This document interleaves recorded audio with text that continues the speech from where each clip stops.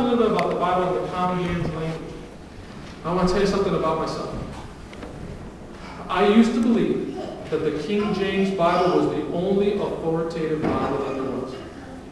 I even preached it from the pulpit.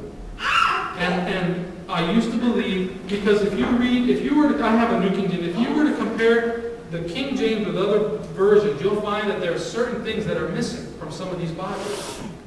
And one in particular, in one version, there's a story about Philip and the Ethiopian eunuch, where Philip is talking to this eunuch about Jesus, and they get to a body of water, and the eunuch wants to be baptized, and he said, if you believe.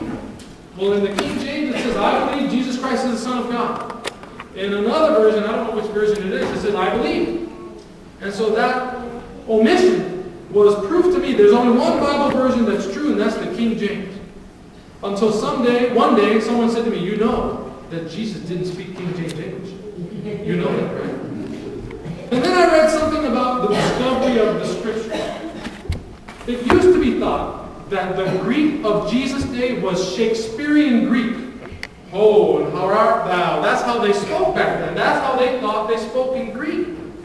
And so the Bible language was always elevated until they found Scriptures, translation of the Scriptures written in this form of Greek. And they thought this was very Shakespearean Greek, to use the words that you understand what I'm saying. Until one day in some of their excavations, they came across a Roman post office.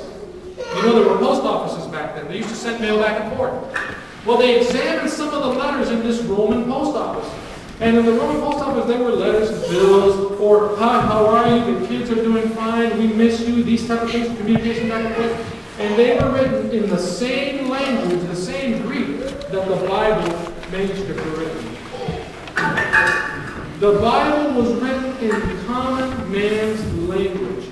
It was written in common man's language for a reason. The themes are elevated, but the wording is not. Because God wants even the simplest person to understand the truth.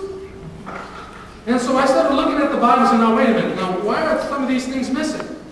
Well, all you got to do is read your introduction to the version of the Bible. And you'll find that some of these versions of Bibles are based on certain translations. Maybe the Septuagint, maybe they have a bunch of the Codex Vaticanus or Codex Sinaiticus,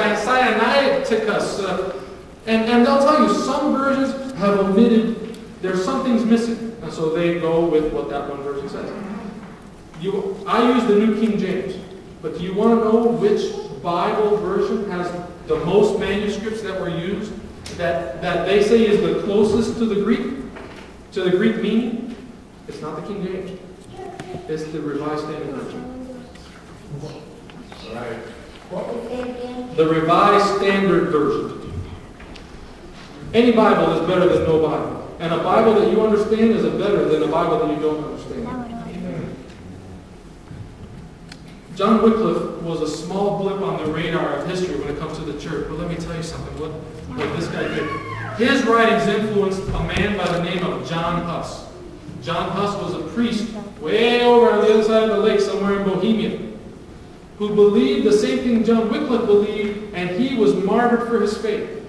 When John Huss was being burned at the stake, he said, and in German, I guess this has special meaning, in English it doesn't. He said, today you are burning this duck, but in 100 years a goose will arrive, and this goose you will not be able to stop from spreading the gospel.